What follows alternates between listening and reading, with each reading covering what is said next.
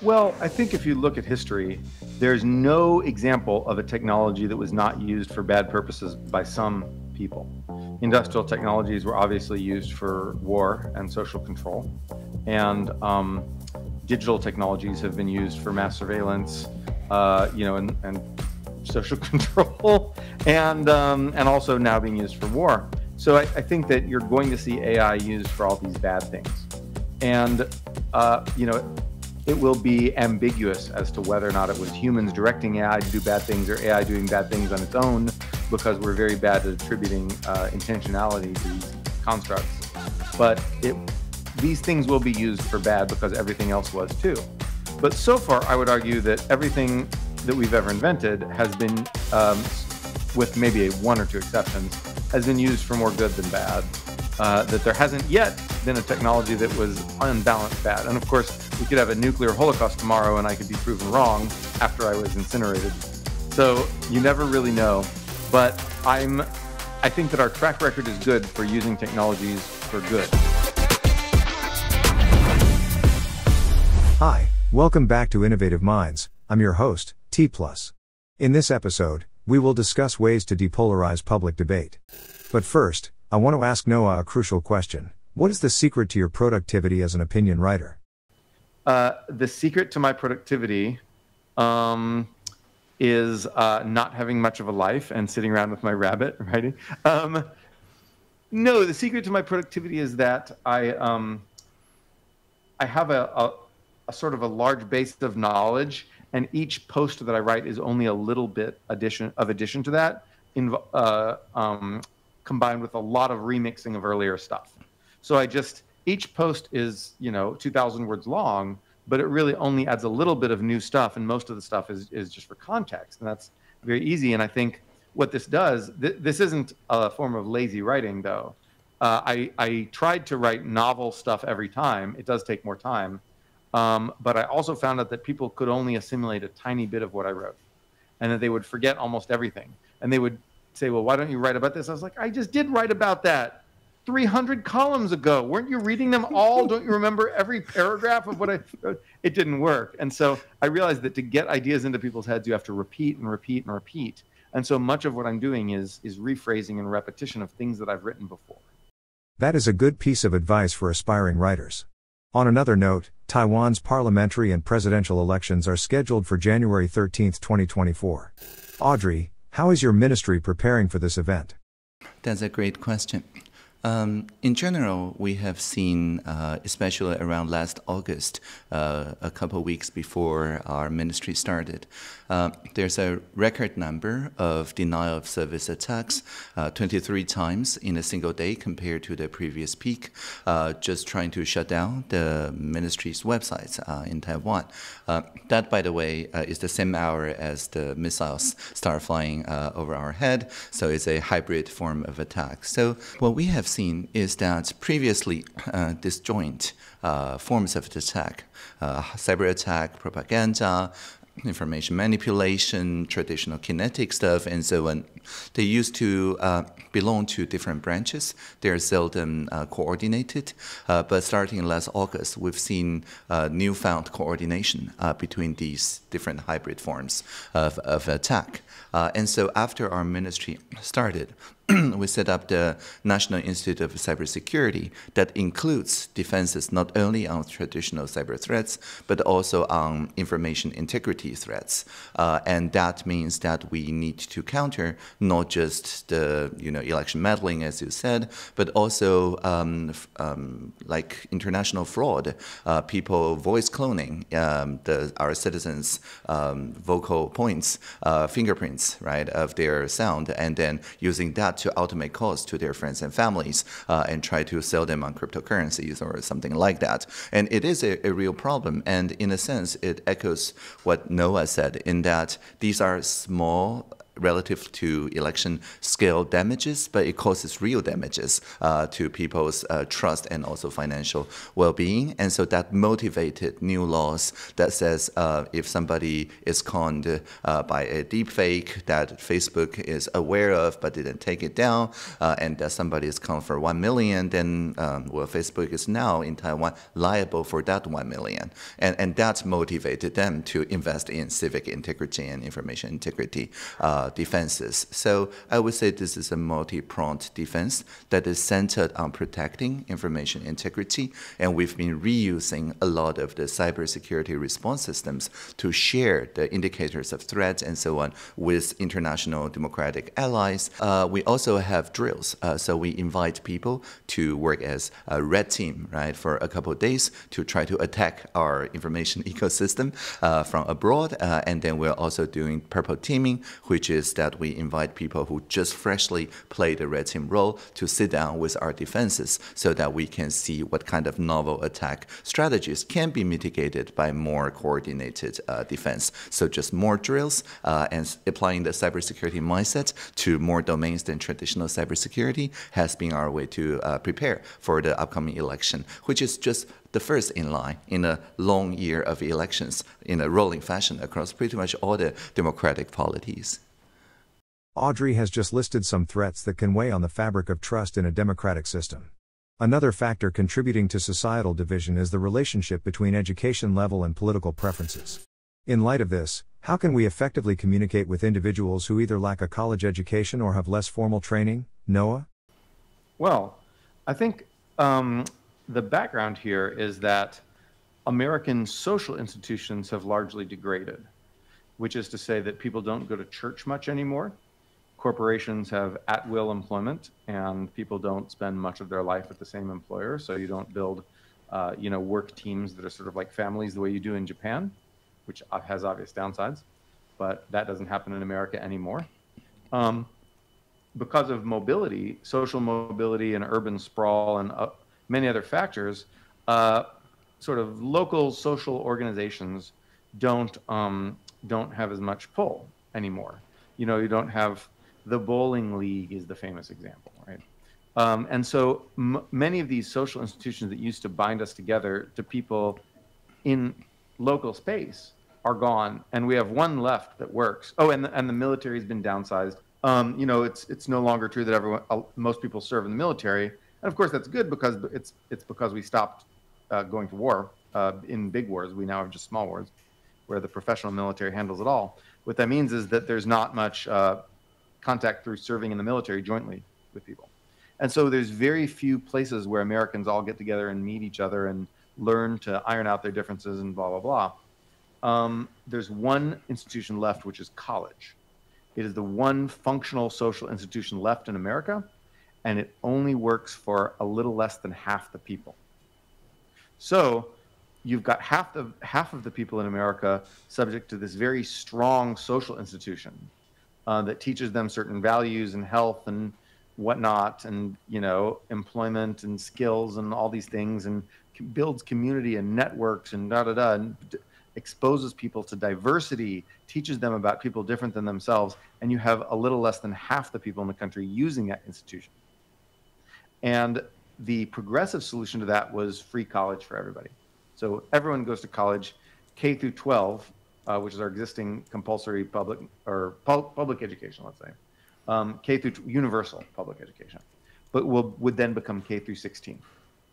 And that college would just become 4 more years of school that everyone goes to.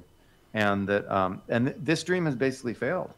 That dream's completely failed because it turns out that that's, for a lot of people, that's too long to take out of your working life. That's, the human lifespan didn't increase enough to really do this. And a lot of people just can't handle the amount of technical work in college because they're not well prepared by a family background or good schools or whatever. They're not as well prepared, and so they can't handle it. And so as a result, the dream of universal college, we can get marginally there by increasing the number of people who go to college, but we've stalled out at a little less than 50%, and college enrollment rates have now been going down. And of course, people on the left have wanted to make universal free college so that you remove the cost barrier, but evidence shows that it's not from Europe, where they don't have college fees, shows that this is by far not the only barrier, and may not even be the most important one. And so I don't know what to do about that. We need to build new institutions that work for people who don't go to college, and I don't know what those should be. And so I'm sorry to disappoint you. I haven't solved this one yet. So in Taiwan, in the population between 25 and 64, the people who've got college education is over half, I think 55%, which is the same as Japan, and next only to Canada.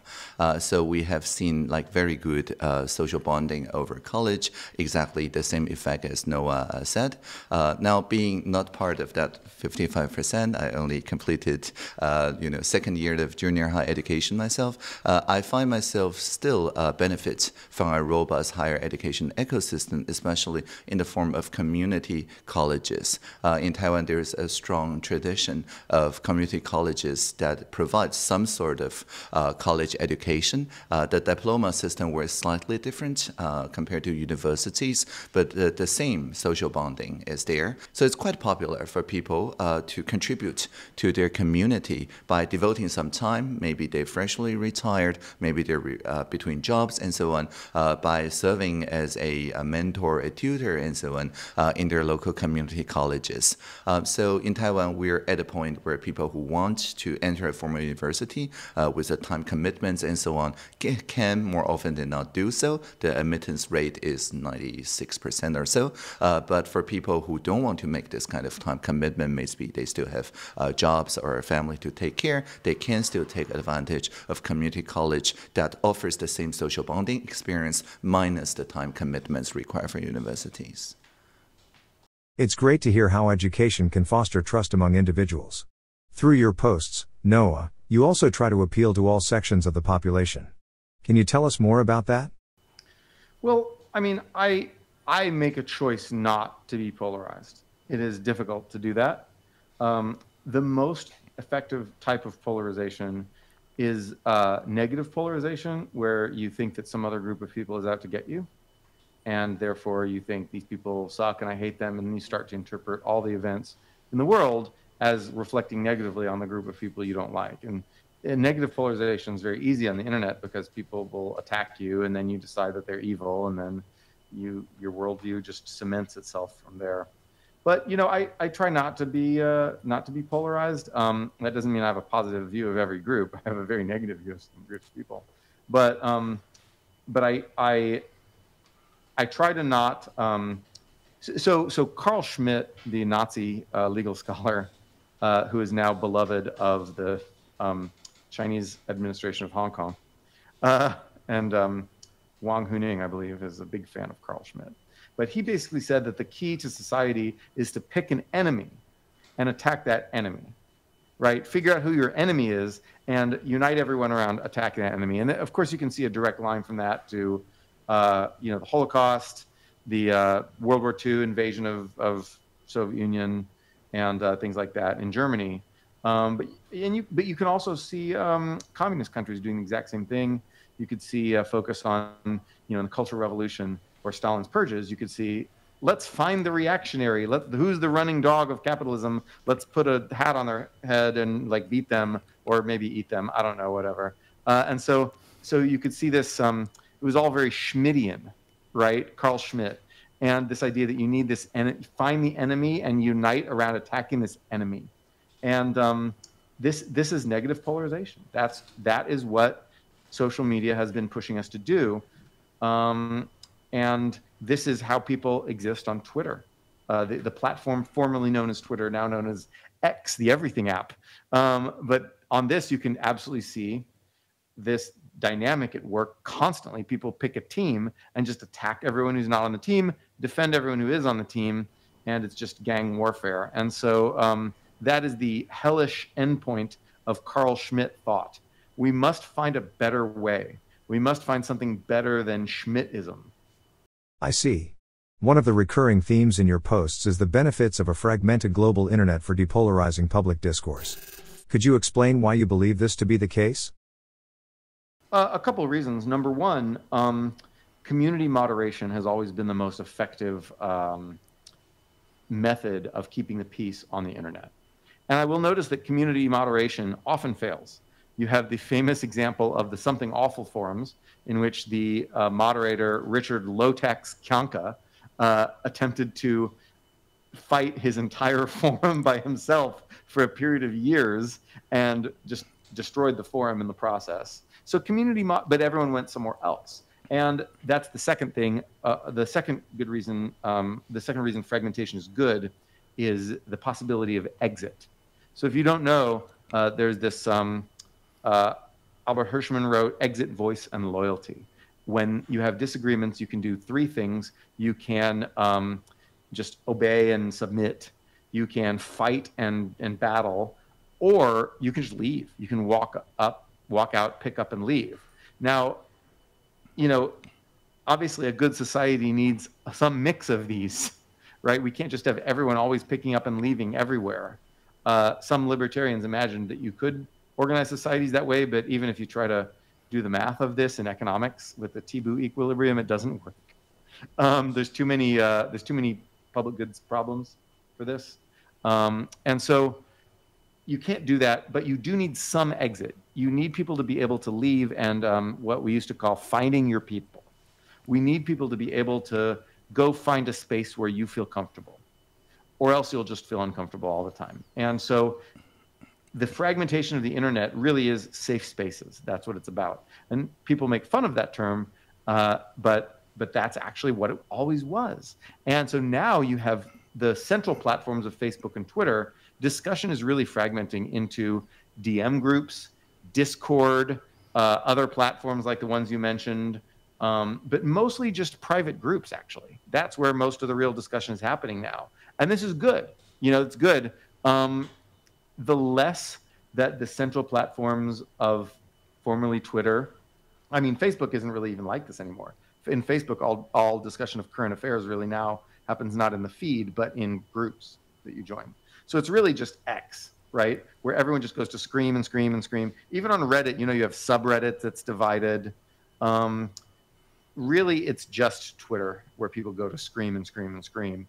And I think that the less important Twitter is to our national conversation, the better it is for that national conversation, because humanity was not meant to occupy a single town square. People call Twitter the digital town square. But in the past, we had many towns with many town squares. And if you didn't like what people were shouting in one town square, one thing you could do was move to another town, right? And so it's bad if you only have one town square for the whole world. It makes no sense. And so I am glad to see Twitter's position in the information ecosystem diminished, because I think that will further a healthy fragmentation of the discussion. Well, it's quite fortunate that Taiwan never had much of a Twitter user base anyway. It's not having any significant influence on our political information landscape. And I totally agree. I mean, community moderation is the only kind of moderation that offers kind of democratic choices. That if you don't like your moderator, the worst thing they can do is just force you to migrate to another community, which is very easy nowadays. So I think this kind of democratic way to find your people eventually is a very good thing. I see. So it's important for people with shared values to be able to come together and establish their own rules of communication. Any other ideas to share on this topic, Audrey? When Noah visited Taiwan, we had this pizza dinner party. Well, really just a conversation, the content of which is online.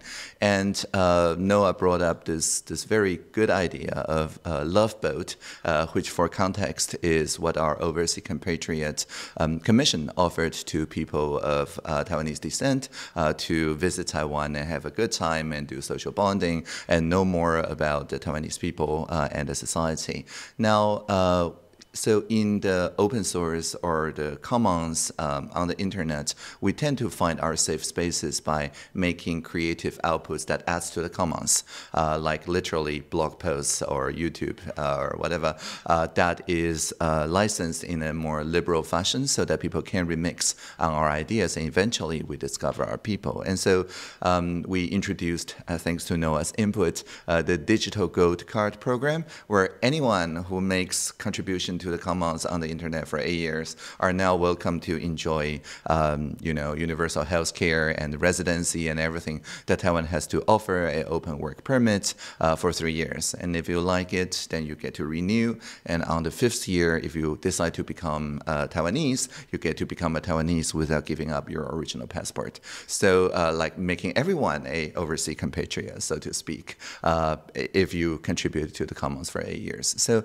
I think this kind of innovation is, I would argue, also a social institution innovation, because it redefines what it means to be a Taiwanese. And also it expands the idea of safe space from what's used to be only online into something also actually can just come to Taiwan and stay in it if your original jurisdictional regime isn't that conducive to open commons kind of thinking. It's good to hear that your pizza party led to such an innovative scheme. In the same line of thought, Noah, in an article published in January 2023, you proposed the idea that the internet has redefined the meaning of community for most of us. Could you tell us more about that? That's a really interesting question. So to recap what I was writing about, in the old days, your community would be, because communication was done through physical proximity, your community would also be the people in your same town. And those are also the people that you share government with, right? Those are the people with whom you work out who is in charge and who provides public goods. And so information and governance were contiguous. They were occupying the same areas. Now, you may spend your entire, your social community may be online. You may spend it with anime fans or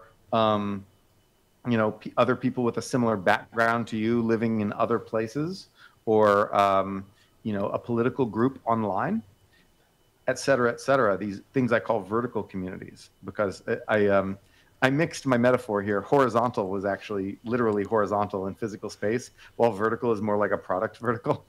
But it made a good tagline.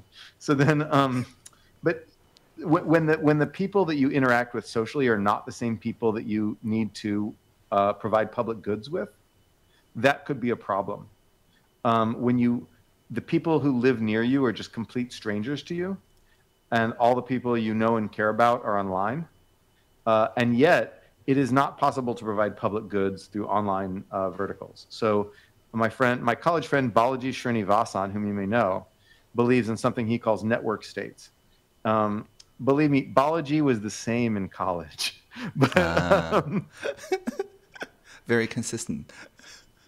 He's been very consistent. Actually, well, he was a grad student when I was an undergrad. But Balaji believes in network states. So he believes that the vertical communities can actually become providers of public goods. So diasporas would be examples of this. And while I think there's a few cases in which this can sort of do some things, you can have diasporas helping each other and providing a few transnational public goods.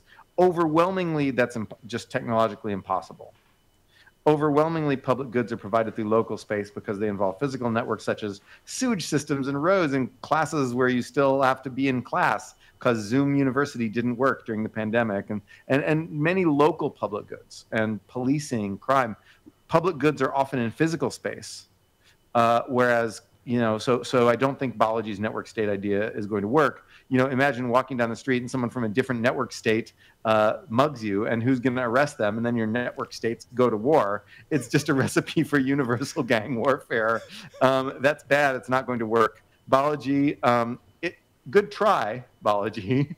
Thank you for trying that idea, but it's not going to work. And so we need some way to get people to bond in horizontal communities, which doesn't mean eliminating vertical communities. It doesn't mean you don't find your people online, but I think that we need some way of also having people know their neighbors and work things out with their neighbors in real space, or even over the internet, but at least if it's people who live near you.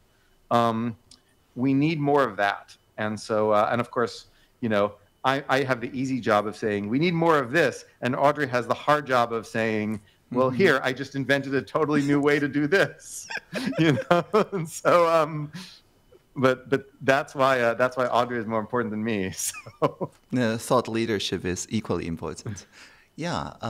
So I totally agree. I think in terms of the public goods problem, it only can be solved by people learning to manage their local commons and eventually organizing their own multi-stakeholder meetings that involves only 200 people before people can progress to the second degree, meaning that, you know, we don't know each other, but we both know somebody that we trust, and that extends to around 20,000 people, and then the third degree and the fourth degree, and so on. It never works in a top-down, flattened way of the UN simply saying, oh, the internet should work like this, and everybody magically make the internet work like that. In fact, I think UN recognized this, and so around the time of the WSIS, which was in Tunisia in 2005, they said that, okay, so maybe the internet should be governed in a way that is not the same as each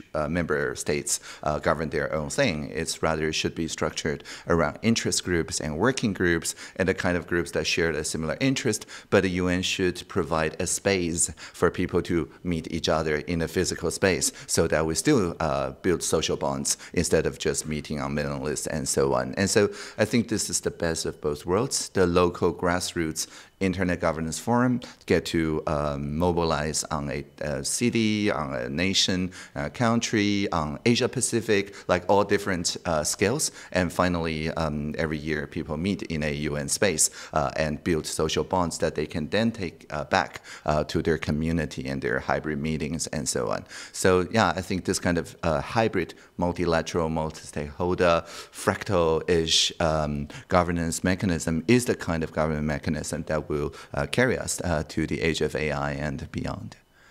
Now I want to talk more about Taiwan. Noah, if my information is correct, you came to Taiwan once, and it was after writing your article Taiwan as a Civilization.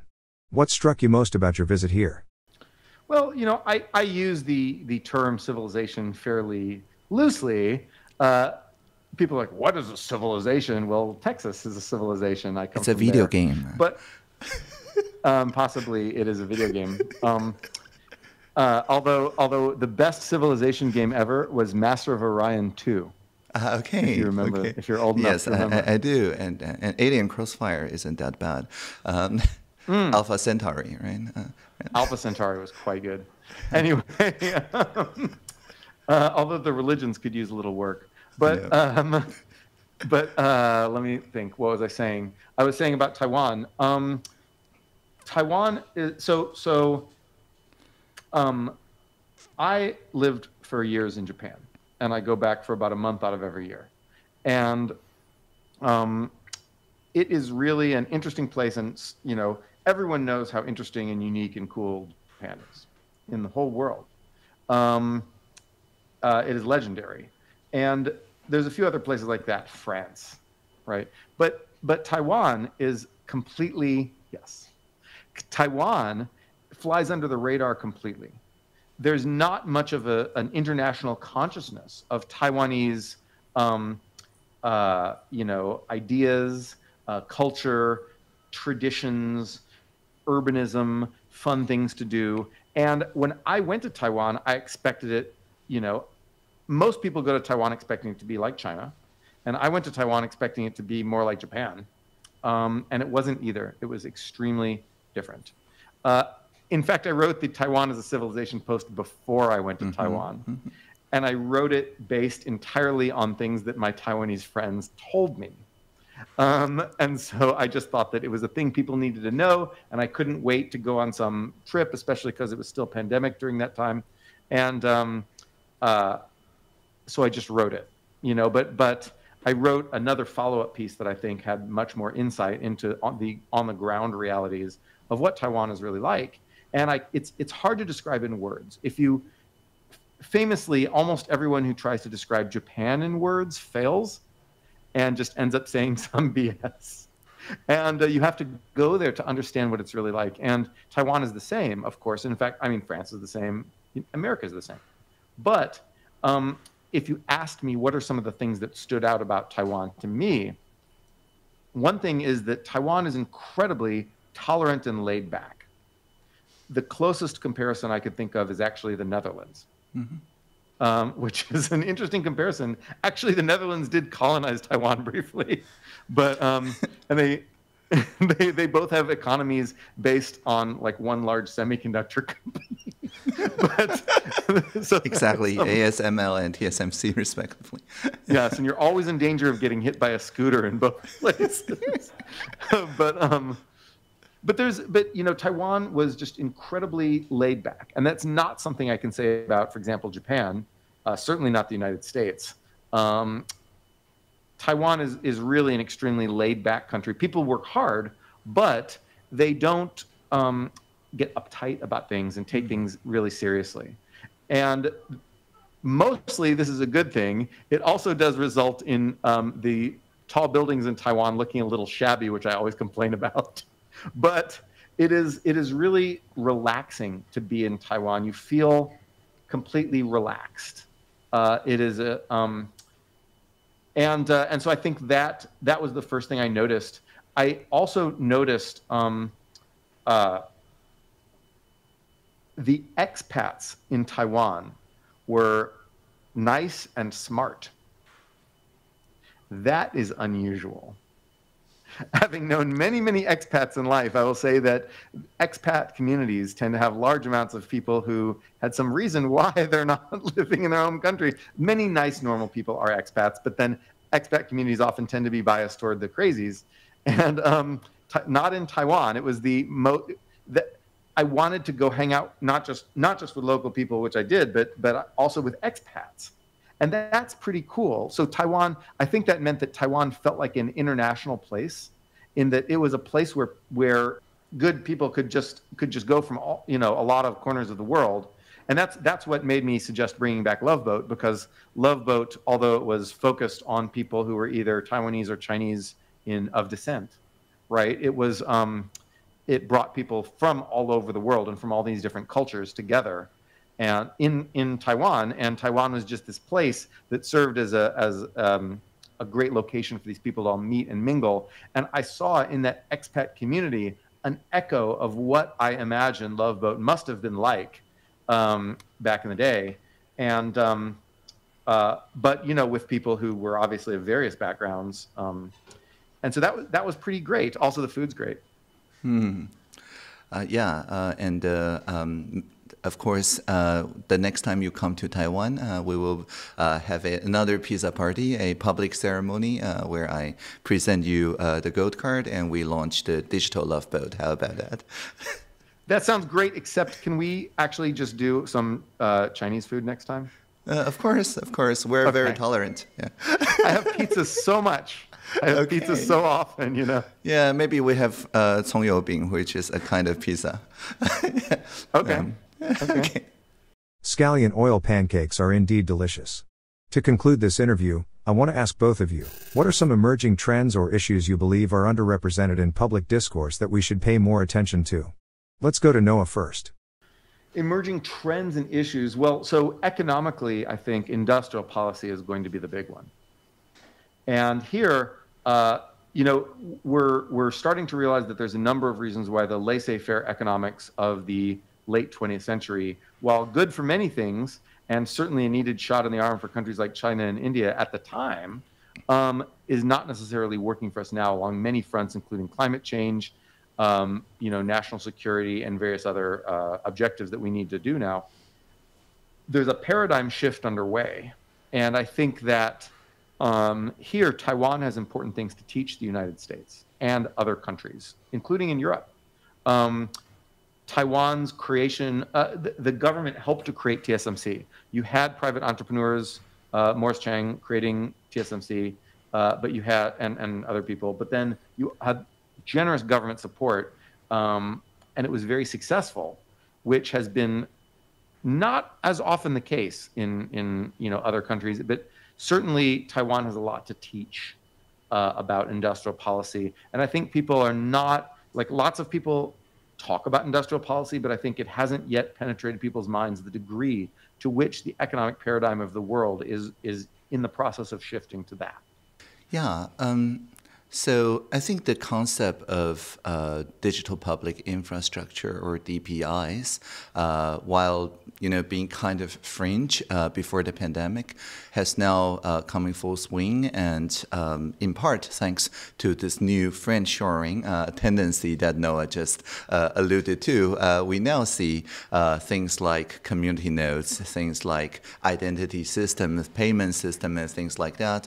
If you overly rely on a provider that is fundamentally at odds with your priorities, then relying on public infrastructure providers that are actually serving, well, I guess also the public, but their public, doesn't quite work in this day and age.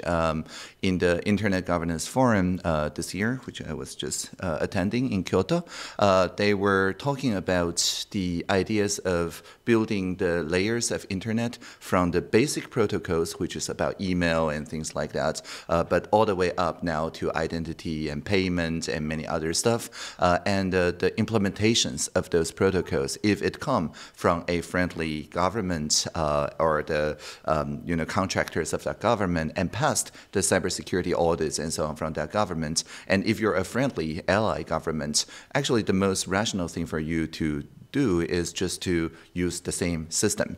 Estonia has been doing that for quite a while. Their X-Row system is co-created with Iceland, with Finland, and so on, which share not just physical vicinity, but also neighborhood on values, so to speak. But at the IGF, what we've been hearing is that, for example, the India stack, which is very appealing to many of the majority world, can be done now with very cheap but highly accurate machine translation powered by generative AI that can then serve much more communities than the original languages it serves. So I think, yeah, it's a complement to the industry policy that Noah alluded to, and this is a kind of friendshoring that doesn't create like public goods problem, but rather it helps solving the commons problem and coordination problems. I want to express my sincere gratitude to both of you for sharing your valuable insights and optimistic views. Together, we have discussed ways of depolarizing the public debate and the future of technology. And if you like today's episode, be sure to subscribe, share, and let us know what you think. See you next time on Innovative Minds. Live long and prosper. Hello, I'm Noah Smith, blogger at No Opinion. See you on TaiwanPlus. Hello, I'm Audrey Tang, Taiwan's digital minister. See you on TaiwanPlus.